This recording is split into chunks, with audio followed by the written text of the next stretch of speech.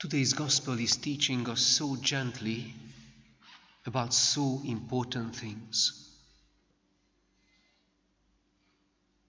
Jesus knew about the argument or the competition among the disciples, among the 12, that who is the greatest.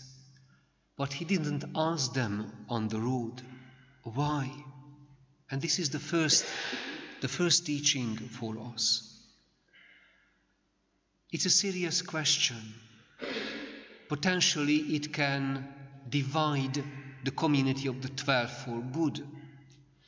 So Jesus wants to settle this question in his home, in a safe place. Which home was safe for all the disciples? This home was full of peace and full of light.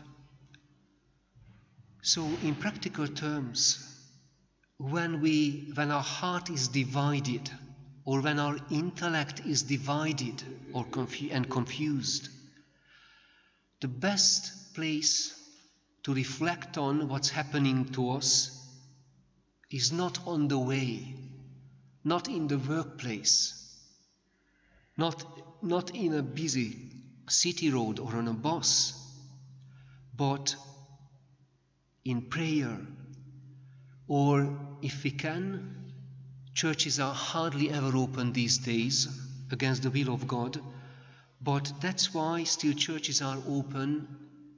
Chapels can be visited where Jesus is present, and then gently he can lead us. He can heal our inner divisions. The second thing what we can learn is about the question of will, the strength of our will. I often wonder why we Christians, even Christians, are often so reluctant to come to church. Some people come every Sunday, if they can, if they are healthy. Some come once a month, in every 2 months, half a year, despite the fact that they are healthy. And many of our brothers and sisters who are baptized, they abandon the habit of going to church for good.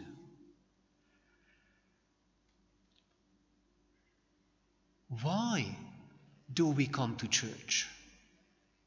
And it has to do something with today's gospel question, that the one who wants to be the first must be the last. The one who wants to be the first must be the first in the service of others. It has to do with willpower, with the strength of our will. When a Christian comes to church, makes the effort of coming to the church, that person makes that decision as a disciple. Whenever we make the effort of worshipping God on a Sunday and we decide that, yes, I'm going to come to church tomorrow or today, that moment when we become disciples, when our discipleship is strengthened, it's a free decision. The same with serving others, putting others' needs in front of us.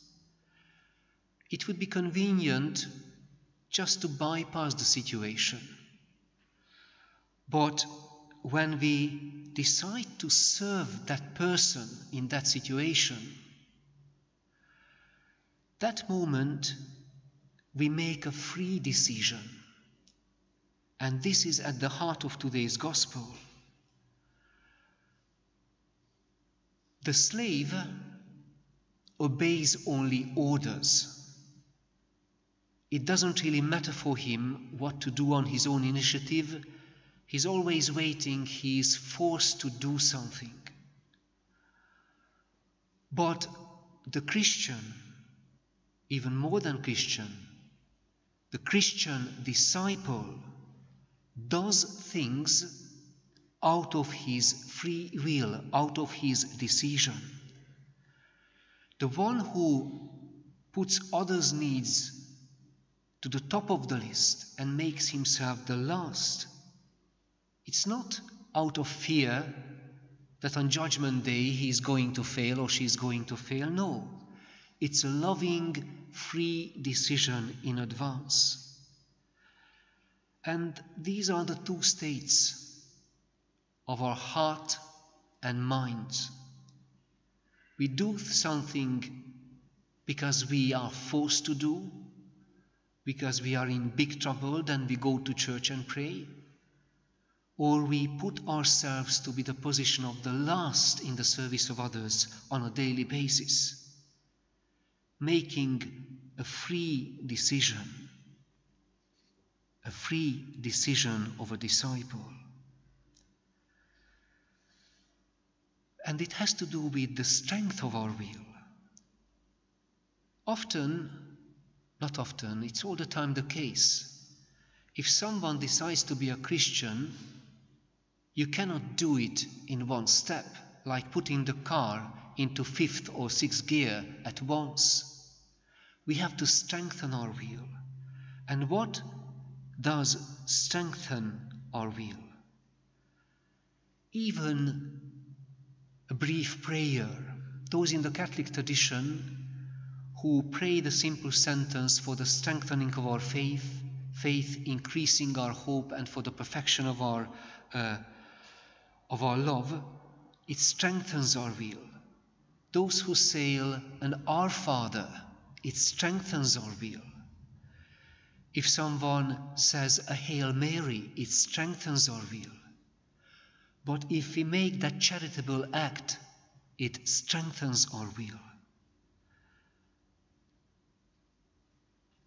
And we become disciples, diakonos,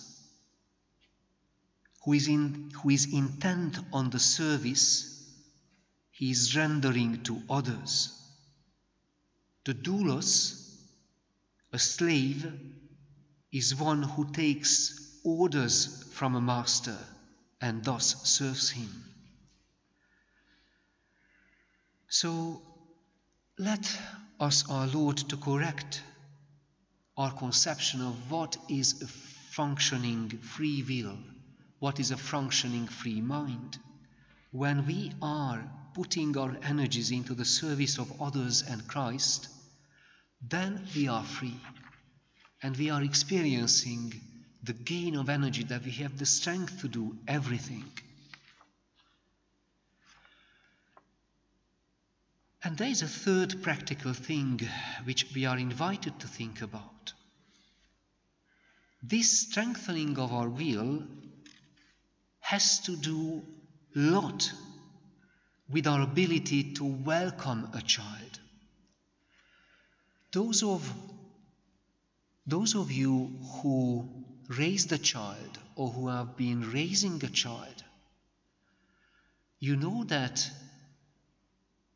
having a child, being a father or a mother, this is exactly the situation of a disciple.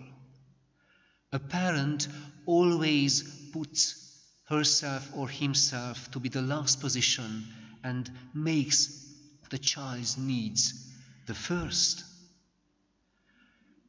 It's a wonderful gift to have a child, because you have the core experience of being a disciple who serves out of free will. And welcoming a child to a life, it's very important. Those who are given this gift and this call, it's very important for yourself and for the world. Because Jesus in the parable speaks of a child not metaphorically, not symbolically, that someone who is immature in faith, who is coming back to the church, we need to give our support to him or her. That's correct. But Jesus, in his own home, invited a child who knew him and he spoke of a concrete child.